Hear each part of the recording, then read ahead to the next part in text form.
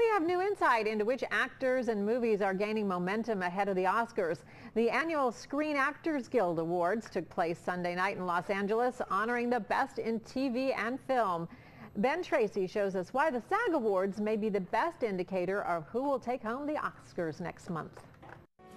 All I ever wanted to be was Scarlett O'Hara. Oh well. I'm Jennifer Aniston, and I'm an actor. There was no doubt that this award show was all about the actors. Wow, to the cast of Birdman. The cast of Michael Keaton's Birdman took home the highest honor, Best Film Ensemble. It's the ultimate team sport, what we do for a living. True, but only one man can win, and when it came to Best Film Actor, Eddie Redmayne. It was Eddie Redmayne who snagged the SAG for his portrayal of Stephen Hawking in The Theory of Everything, the scientist living with ALS. I would like to dedicate this award, this very wonderful skinny man, to those people around the world living with ALS. The SAG Awards are an important predictor of the Academy Awards because members of the Screen Actors Guild account for nearly 20% of Oscar voters. So Julianne Moore and Patricia Arquette, who both won in the actress categories, are considered frontrunners on Oscar Sunday.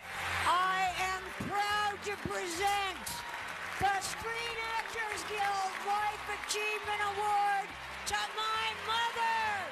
Carrie Fisher kept it all in the family, handing her mom, the 82-year-old Debbie Reynolds, SAG's Lifetime Achievement Award for 66 years in show business. In the TV categories, the color of the night was Orange is the new black.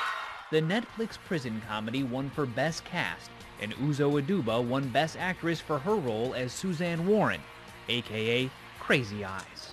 I'm just saying those girls need to learn some manners. I know what you're saying. Fork on the left, knife on the right.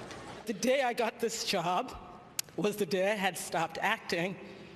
And to be in a room with all of you amazing human beings is really, truly the greatest honor. Ben Tracy, Los Angeles. Okay, so did you vote? Did you catch any of it? I didn't catch any of the awards, but I mean, I've seen Crazy Eyes and I've seen some of the movies. Did you vote? I didn't vote. You know why I didn't? Because we are SAG members, we're allowed to vote. Yeah. But I didn't because I didn't see all of the movies that were up and I didn't think it would be fair. But Redmayne, I mean, his portrayal of Stephen Hawking was amazing. He's kind of swept everything so far, and probably going to continue to do so. A published report